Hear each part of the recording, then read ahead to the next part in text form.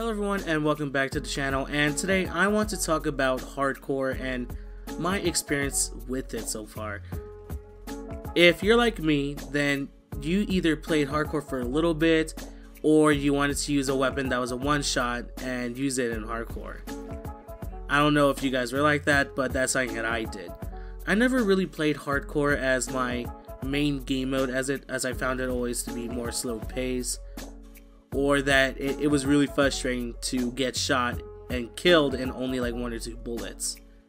But recently, or I shouldn't say recently, but about 2 weeks ago, I was watching a video made by Prestigious Key, and he found hardcore as a way to make the game more enjoyable for himself.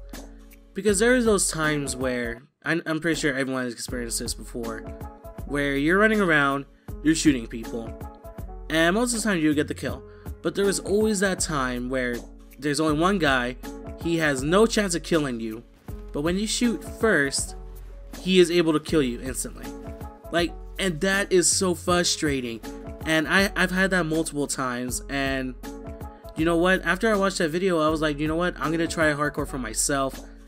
And you know what? I found myself to enjoy it a lot more than the core game mode, surprisingly. Like, the game modes I would be playing is hardcore, kill confirmed, team deathmatch, free for all. All these game modes have been so fun to play, mostly because in game modes like team deathmatch or kill confirmed, where there are teams, if you wanted to kill the entire team, it would be very difficult to do so. Like, they would just look in their mini-map, and they would just turn around and kill you. But in this game mode, if you have the fast enough reaction time, if you're accurate enough, hell, even if you're not accurate, if you at least get 2 bullets onto the person, then you could instantly kill the entire team without wasting the entire magazine. And I found that really enjoyable. There's only one thing that I don't like about hardcore is using the lethal score streaks. In this game, there is nothing but lethal score streaks. You have your UAV, your counter UAV, stuff like that, but in the game, there's mostly lethal score streaks. And it's kind of difficult to actually get kills, because chances are you're probably going to kill yourself because of friendly fire.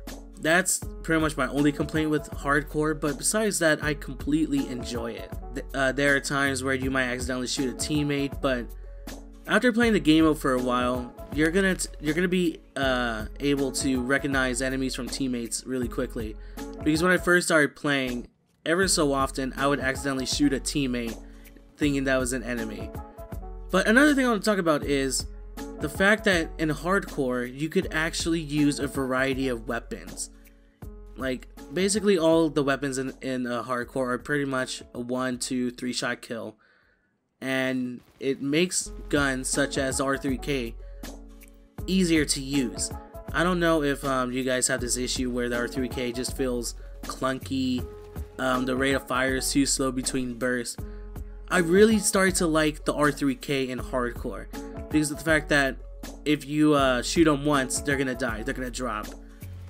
And because in core, since you know the health is higher and you may not get all the bullets on target, chances are you're not gonna get the one-shot kill, and there's like a delay between the bursts, so it kind of makes it difficult to actually get kills. So those are a couple reasons why I've been playing hardcore recently, and how it made the game more fun to actually play. If you guys haven't played hardcore, I highly recommend it, honestly. It makes it into a totally new, well, I can say a totally new game. It's the same game, but I could say that it can make it more enjoyable for you. So I want to thank you guys for watching, and I will see you guys in the next video.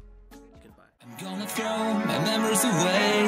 Now I feel I'm done, and I am cursed by every day.